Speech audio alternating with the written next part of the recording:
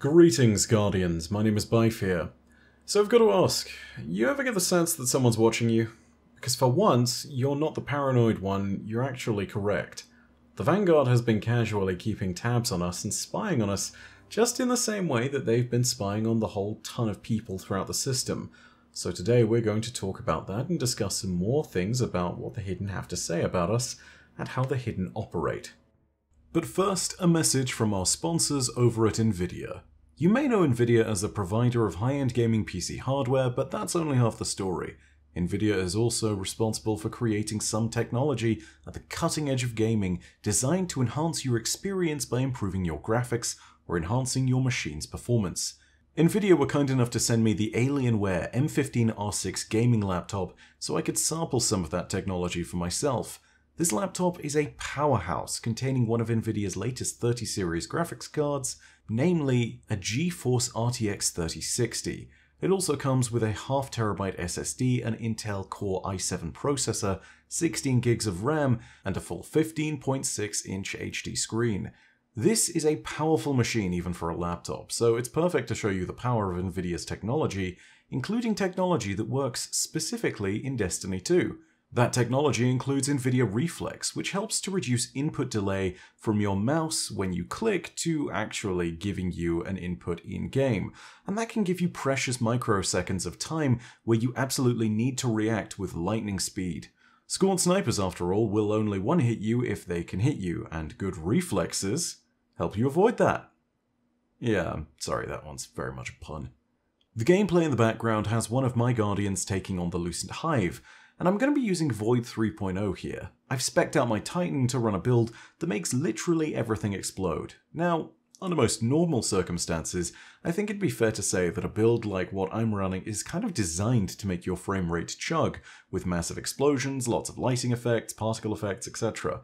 But with the power of NVIDIA Reflex and the 30 series GPU, we can hold a higher frame rate far more consistently.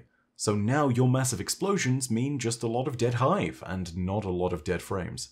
To find out more about NVIDIA Reflex and how NVIDIA's 30 series hardware can enhance your gaming experience in Destiny 2, just go ahead and click the link in the description below. Thanks again to NVIDIA for sponsoring this video. Anyway, back to the lore. So how exactly do the Hidden operate? Well, they have a leader in the form of Ikora Ray, and the Hidden all report to her. However, that isn't to say that she has universal authority. She's a respected leader of the city, a member of the Vanguard, a wise sage, and a powerful warlock who is in fact so powerful that she's judged as being a 1 in 3.5 million Guardian in terms of raw power, otherwise known as a Sigma 5 classification if I'm not mistaken. But the way that Ikora carries herself and respects her agents lends the air that she has as a sort of first amongst equals. Even if they treat her as a leader, she clearly returns all the respect that they show her. Every hidden agent, including Ikora, is or was a Guardian as best I can tell, and has a unique 3-digit identifier number. In communications with each other, hidden agents will reference themselves or other hidden agents in the headers of their communications by their 3-digit identifier number, as well as 3 letters from their names. For example, take a look at the example header below, sent to Ikora from her friend and fellow hidden agent Chalco. When you look at the message, you can see it's from Chalco, indicated by from CHA319. Which is Chalco's 3-digit identifier number and 3 letters from her name. It's also addressed to Ikora, whose 3-digit identifier number is 006, and can also be seen below. IKO006 is how that'll read. The Hidden use codes in their communication frequently in order to help hide the nature of their investigations from outsiders. However, once you know who they're talking about, you can track the discussion across all Hidden communications, and it's fairly easy to keep up. The Hidden keep track of a variety of characters throughout the system, each of them being referred to as VIPs, obviously standing for very important persons. Each VIP is also given an identifier number with 4 digits instead of 3 this time, and it's here that the discussion gets interesting. Numerous individuals around the system from all species are tracked, and each of them has been assigned a unique identifier number. Here are a few examples that we know of. VIP number 1121 is the number of the Elixni turncoat and scribe of House Judgment, Verex the Loyal. VIP number 3987 is the identifier number of the Elixni Kell of the House of Light, Mithrax, formerly Mithrax the Forsaken. VIP number 4503 is the number of the former leader of the Scorned Barons on the Tangled Shore, Fikrul the Fanatic. VIP number 2029 is the number of the now frozen but perhaps not dead Kell of the House of Salvation, Eramis the Kell of Darkness, formerly Eramis the Ship Stealer. VIP number 2015 is the number of the now dead former Taken King of the Hive Swarms, Oryx. Keep in mind that the Taken King expansion was released in 2015, so yes, that number is a little Easter egg too.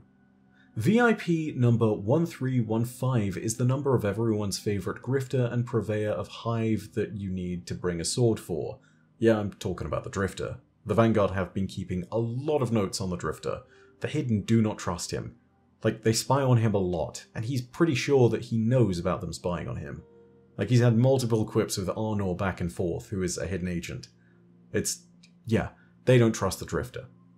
VIP number 3801 is the former Emperor of the Cabal Empire and current ally to the Black Fleet, Emperor Callus.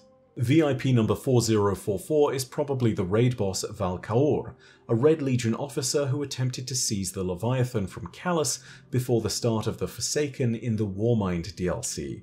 This took place in the Spire of the Stars raid. VIP 0704 is the always aloof Queen of the Reef, Mara Sov. VIP 7282 is the number assigned to none other than the Witch Queen Savathun herself. And that leads us up to VIP number 2014.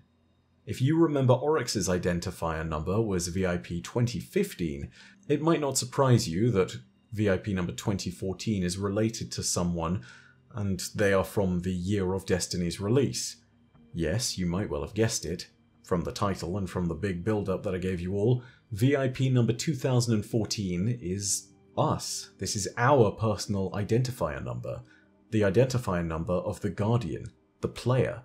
Yes, the Hidden have been spying on us.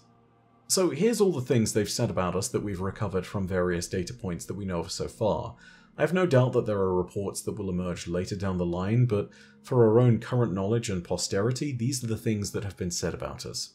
The first message is between Chalco and Ikora, and it's discussing how we used stasis and therefore the power of darkness to defeat Eramis. They discuss how this has shaken Ikora's trust in us, who she considers a friend. Access most restricted. Message reply from Chalco 319 to Ikora 006. Subject: Personal reply 2. Thank you for writing back. Determination is a good word for it. You have a lot on your mind, and I like to hear it. I won't tell you what to do, but I will tell you, honestly, that you can't stop them from using stasis. It's here to stay. People want change, they want possibility. They'll pick up what they can use. Which leads me to my next big fraught question. You once told me that you consider VIP 2014 to be a real friend, someone you trust implicitly, but number 2014 was forced to use stasis during the events on Europa. I know 2014 is just one of a number of powerful guardians from the Cosmodrome cohort, but there's no question they're an influence on their peers. I hear gossip that 2014's Ghost is overwhelmed sometimes by the need to support a guardian who's taken such huge risks. He tends to minimize his own needs rather than push back. He barely even confided in other ghosts about his own repeated possession by the intruders. Silence about such an invasive trauma? While he's working with a guardian who has been constantly forced close into contact with the traumatizer? That worries me. How does that feel? Having a trusted friend set the precedent for guardians using the darkness to save the day. And I know exactly what we are. We're best frenemies, with a history of intense mutual hurt and messy reconciliation, leaving a deep tenderness, as well as an almost impenetrable knot of scars. What could be simpler? With love, Chalco. Message ends. Message reply from Ikora 006 to Chalco 319. One stone can change the whole landscape of the board. Of course, I worry which side played the stone, but guardians make their own fate. Message ends. Chalco and Ikora, as best I can recall, are very good friends, but they just haven't had the opportunity to speak with each other on a regular basis because, well, Ikora is the leader of the Vanguard. I need to go back and remember and see if Ikora had any romantic entanglements with anyone. The I love you in this, I believe, is from Sincere Friends, and I want to say there was someone in Owl Sector who at one point did have some kind of relationship with Ikora, but that might be me misremembering things. It has been years since I read through the Owl Sector transcripts, so don't count on any of that. Don't assume that I know what I'm talking about here on this one. Just know that Chalco and Ikora are very close to each other, either as friends or as something more, I don't know. I haven't got a clue. Don't quote me on any of this. Next, we have a discussion of our acquisition of Truth to Power, the lawbook which has been going round the community recently. This was a clue given to us about the nature of the Truth to Power lawbook and how it was clearly something that was trying to lie to us, and therefore we couldn't take it at face value. As a quick note before we begin, this is also an entry from Fenchurch. Yes, the same Fenchurch that is related to Tess Everis, the one who runs Eververse and who will not shut up about her uncle. Yeah, this is the same Fenchurch. He is a hidden agent too. So all of his stories are probably legit. Anyway, take a listen. Access restricted. Agents Fenchurch 092. Subject, RE possible forgeries. 1. As you all know, an unknown sender delivered 6 messages to VIP number 2014. These missives were sent via Glimmer using a simple encryption scheme that even a 5530 unit frame could have easily cracked. 2014's Ghost took immediate notice of these messages and quietly forwarded them to Ikora 006, who then distributed them back to us. 2. In these messages, the sender briefly purports to be none other than Eris 223, providing fanciful details regarding her origins as a human woman who grew up in an apparent settlement of old Russia known as St. Petersburg. None of this account sat well with any who actually knows Eris 223, not simply because none of her close confederates had any first-hand knowledge or belief that she knew her pre-Guardian origins, but also because she is active in the field and has personally denied sending these messages.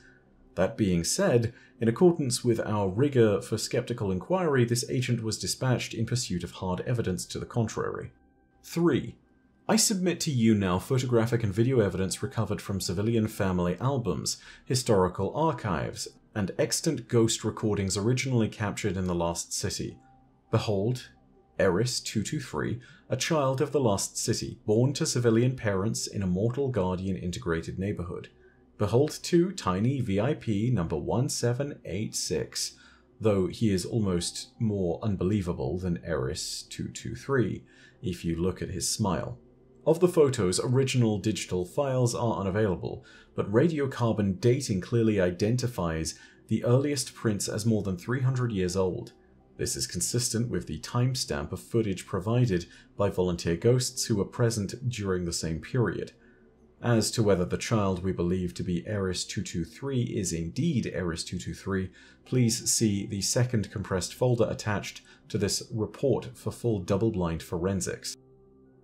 4. In regards to the other personality presented in the messages, having consulted with AI-Com RSPN and AI-Com XBLK, both have attested that they have no record of any so-called craft mind designated Medusa. This does not discount the possibility that such a craft mind may exist, but in light of the fact that someone was impersonating our former colleague, it follows that someone may have credibly invented a craft mind as well. We will continue to scour our records for any evidence to the contrary. 5. Like many of those reading, this agent has a strong recommendation about the identity of the sender, but it is beyond the scope of this report. 6. Given the importance of 2014's contributions to our defense efforts as well as the recent downfall of the Awoken Prince, This agent is deeply troubled by the idea that a malicious entity might seek to sway or confuse 2014 in the context of trusted allies. 2014's ghost made brief mention of some kind of waking hallucination in one of the messages. Have we reached out to corroborate that report or provide additional counsel? Message ends. Finally, we have a report made by Eris Morn, which mentions us very briefly. It talks about how we had one of our weekly communions with the pyramids below the Tree of Silver Wings in the Season of Arrivals. This was a common weekly occurrence in the Season of Arrivals, but this particular entry from Eris made specific mention of us where others do not. It should be noted that the lore entry this comes from is from White. Eris says a little bit more under the Tree of Silver Wings when she actually listens to this one. I'm not sure if we have that recording, but if we do, we'll go ahead and play it now. If not, well, Destiny Lore Vault I'm sure will suffice. Here, take a look. This construction is white, not like the color, but the absence of color. An indistinct void, overexposed sameness of a thing long dead. The white of bleached bone of the traveler. Eris then follows up and mentions this in the lore entry. Take a listen to what she says. Report by VanguardNet Encrypted Router. The color white exists as a symbol of uniformity, sterility, and sameness. In light there is only death. The same message VIP 2014 received in the Lunar Pyramid. Again, uninteresting. Personal notes scored in hive leather with a knife. I do not believe the darkness has returned to destroy the Traveler. Surely it could have done that while the Traveler was maimed and stranded. Why wait for a sign that the light had returned to its strength? Perhaps the darkness has returned for us. Guardians are the Traveler's final memorial. We are its selfless legacy and last argument. The color white, stasis, blankness, bone, flag of truce. This is an opportunity. We must do as we did before, encounter the enemy's power, learn what we can and report back. And if we return with nothing but beautiful and violent words, then we will study them as scripture and find some way to turn the enemy's power to our use, just as it wishes to turn us to its purpose. My wok is filthy with burnt oil. I need baking soda to clean it, but there's no Trona on Io. Instead, I bubbled carbon dioxide through sodium hydroxide. It burnt like hive blood, and retrieved enough soda to clean the wok. While I was scrubbing, a young guardian approached. She had an ancient name, Akkadian perhaps, or Sumerian. She said that she had heard of me and she wanted to help me search for knowledge. I snapped at her to bring me a pineapple. I know, I was cruel. I think the biggest takeaway from all these messages is clearly that we're worth observation, and that the Vanguard recognizes not only our contribution to their defense, but also how important our actions have been. We are the axis upon which so many decisions and great moments within the Guardian's history have been decided, from the defeat of Crota and the death of Oryx, to the imprisonment and eventual trial of Skolas the Wolfkel, to the defeat of Dominus Gaul, to the rise against the Reef's fallen prince, to the discovery of the pyramid on Luna, to the first time when Guardians wielded darkness with stasis. All of these moments are moments that we have suddenly seen unfold before us, and they matter. Because we have seen them all unfold, we are now worthy of observation. So, maybe we should keep an eye on the hidden as they keep an eye on us. But as per usual, that's going to be it from me today. I hope you enjoyed the video, and if you did, go ahead and leave a like, and remember to leave your thoughts down below in the comments section. As per usual, know that your viewership is quite enough for me, and that in the meantime, my name is Bife. Porodacia ad Astra. I'll see you, Starside.